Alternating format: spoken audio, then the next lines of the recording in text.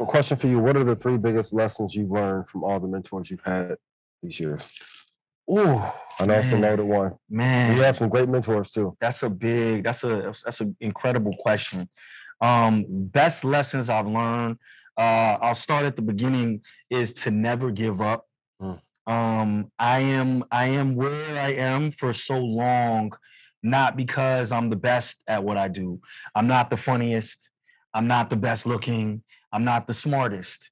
I'm not the most charismatic, right? I just don't give up.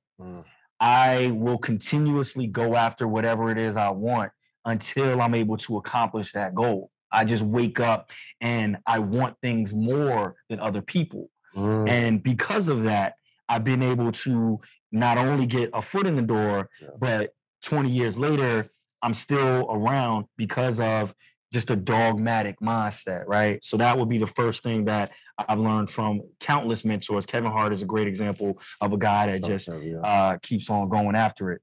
A second thing is, when what is it? Buy up stock when get greedy when the stock is the lowest, right? Yeah. And what I've learned is I've had some incredible successes in my career, and I've also made some incredible blunders and some very stupid mistakes, very low points in your career. And what I learned is that anytime that I've fallen in my career, for whatever reason, I'll wake up and something new will happen in my life, right? I had a really bad time in my career a couple years ago. Bad blonde, bad everything, right? Yeah. Lena Waithe called me randomly and was like, "Hey, I saw what happened to you in the news. You look crazy. Guess what? I believe in you. And I grew up with you. Let's rock, right?" Yeah. Out of nowhere, right? T.I., same thing. Called me one day. He's like, I'm going to bet on you when you're down, right? You build friendships and you learn to never give up, right? Even when things are their hardest, don't give up on it. So that would be the second, is like, don't give up on it. And the third is just to keep on dreaming, Like I said, plan new goals for yourself, plan new things that make you excited in life, and that's what it is. Just keep on dreaming big. All right. So let's talk about this. Hollywood, they call me Hollywood Shotty these days. Hey. the rumors have been confirmed. I am going to Hollywood. Hey. But you've been to Hollywood. Breaking news alert, ladies and gentlemen. I got a house you can rent.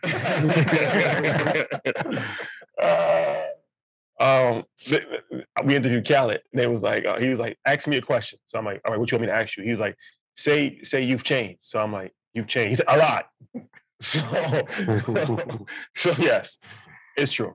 But Hollywood, there's always horror stories in Hollywood, right? As far as bad contracts, getting screwed out, getting, done bad by business managers, accountants. Have you ever had any of those horror stories? And what are like some of the biggest lessons that you've learned in the entertainment industry for over 20 years? You have to learn how to read contracts. It's imperative. You got to learn what you're signing, what you're reading, what kind of deals you're making. The language can be crazy, but it's something that you have to learn. And for any of my deals, and I've been very blessed. I have a great team around me.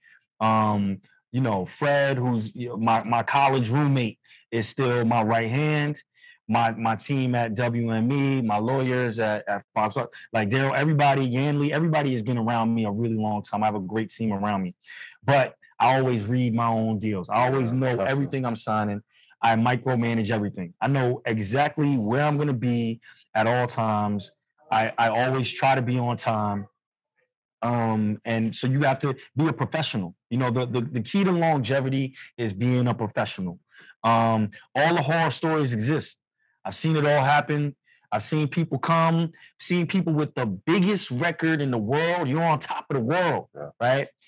But you treat people bad and you let it get to your head. Your number one movie, it's the top. You got the biggest movie in the world, but you don't respect the game. You don't respect the craft. And no matter what, if that's the case, it's not going to work out for you in the long term. The people that are around for a long time are the people that respect the game. And I've had moments where, we all have moments where you're not the best version of you. Yeah. But it's continuously trying to grow as a person and be the best that you can be, that's the key to longevity in Hollywood. Because if you start screwing people over, it's going to come back to haunt you. And you got to read your own deals and you got to treat people well. If you were now trying to break into Hollywood, given all the social media and all the platforms we have, what would you do different than what you did back in the day to break in? And how much more challenging do you think it is now to become a star?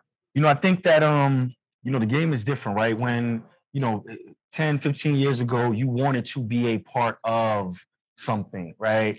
How can I be a part of this company? Yeah. How can I be a part of this film studio or this television show? This network has this big show. I want to be a part of that, right? Now it's shifted to how can I create and own my own, right? You look at, you guys are creating a network, right? Assets over liabilities, Market Mondays, Earn Your Leisure, right? You guys are now the network, and the shows are now the products that you guys own. So you have to come into the game now with a completely different mind state, right? Is it easier? Some things are easier because you can go directly to the consumer. When I started, there was no Instagram. We had Black Planet. If you're on your Black Planet page, you want to get popping, right? So yeah, you can go directly to consumer. So that is something that didn't exist before. There's resources that you didn't have before, right? So now you can buy all the equipment. You can have, my man Matt Cherry made a movie off of his iPhone. Yeah, shout out to Matt. You know what I'm saying? Yeah. Made a movie off of his iPhone. My man Jatari Turner, he's got like making films out of nothing, right? So you have access to those resources. You have to take advantage of it. Yeah. At the same time, there's so many more people doing it. Yeah. Now, anybody in your house, now you don't have to be the best rapper because now you can do your own raps. Yeah. You can have your own at-home studio, right? In the entertainment game, it's just shifted in so many ways. So there's the pros and there's the cons. But I think that the cream will always rise. Good people, talented people that believe in themselves will always be able to make a name for themselves. So you brought up the conversation that you had with Ye and how having somebody stamp it was like kind of ruined the conversation. Yeah. So I wonder now from the other lens is like, how important is it for somebody to win an Oscar or win an Emmy or have that trophy? Like what does it, from a business standpoint, does it accelerate the career? Or, I mean, because I feel like now, like if you ask me who the best actor was, it's gonna be tough for me to remember, right? So like how important is it now? Or are people, should they still strive to get these things? Or should the focus be, let's just create something great? And if somebody recognizes it, great. But let's just create something great. Listen, accolades are incredible. The Academy of Motion Pictures and Sciences, if they recognize you, that's an incredible feat. I mean, this is an organization that's been around for decades. And getting that type of response, getting that type of accolade, any of those things, anytime you win something, it's amazing, right? But where my mind is now, what I tell people is, every day we wake up is something to be proud of, right? I hosted the radio room for the BET Awards that you guys were a part of, right? And for people in the radio industry in particular, right? These people, you got incredible people that wake up every morning at 5 a.m., 6 a.m. to 10 a.m. They on the air 5 days a week, right? They're in the communities doing activities and remotes and activations, right? In their community, pillars of the community, right? These people are breaking news stories. When COVID drops, they're helping you get through things in life, right? There's no award a lot of times given out for them, right? A lot of times there's no trophy for that, right? So my mentality now is like, we have to celebrate each other. We have to give each other the trophy. Because I know when I land in certain cities, I'm listening to you and I want you to know how much we appreciate you and love you, right? And whatever field you in, everybody's not gonna be on TV, right? But wherever you are, you might be at the mill, you might be working at FedEx, you might be an Amazon delivery person, right? No, there might not be an award for you, right? But we have to normalize giving each other our flowers. Because if the person that delivers our Amazon packages says, yo, we're not doing that no more, right? The Amazon package delivery guy, a lot of times is the MVP. Big facts. They the Oscar winner. Yeah. Because if you don't get your package, you're not recording. And you know what I'm saying? You're not recording this. You're not doing this, right? If we in Komodo right now, if they don't get the freshest sushi, if the person bringing that truck with the sushi isn't delivering that sushi, we not having dinner, right? So we have to. It's incredible to get those accolades, and we still respect it, but it can't just be about that. We have to normalize where we, loving each other. You know what I'm saying? Yeah. So let me ask you this before we go. Collaboration is better than competition, and we're actually partnering for InvestFest for you're curating the VIP experience for us, and it's something that when looking at InvestFest, always wanted to see how we can just scale it. And like Clyde Davis's Oscar party is something that I've always heard about, where it was like, the hardest ticket to get into, and everybody was always clamoring. And I feel like, putting on events, the curation of it is very important, but to have a jewel in the crown, and that's the VIP experience at InvestFest. So in your brain, when you're thinking about InvestFest and you're thinking about VIP night and your role as far as the curator, what do you envision? Roses. The drop right there, the SUV pull up. My fit is gonna be immaculate. What you wear?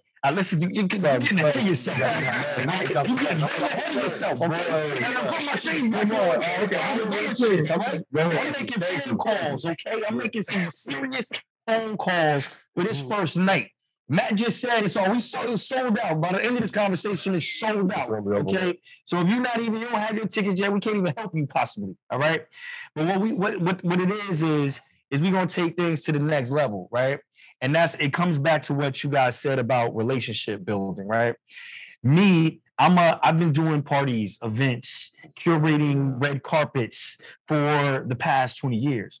What I haven't been doing is Market Monday. What I haven't been doing is watching the stock market growth. And what I haven't been doing is studying real estate on the level that you guys have, right?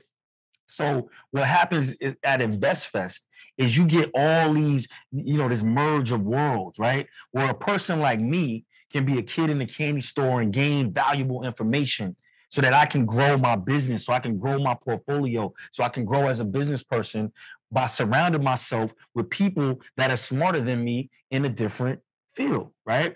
And at the same time, you guys have done an incredible job by bringing the absolute best in the world at the best parties to help elevate the first night of InvestFest and take the VIP to the next level. So that's what you're gonna see this year. Is these guys are moving in a direction, and we jumping in. And when this lineup, is everybody in the lineup? It's all been announced, right? Yeah. So they understand that you're gonna get jewels from Steve Harvey. Yes. You're gonna get jewels from Tyler Perry. Yeah. You're gonna get jewels like what? Yeah. And so many other names. I've been watching 19 Keys now. You know what I'm saying? I've been watching Ian.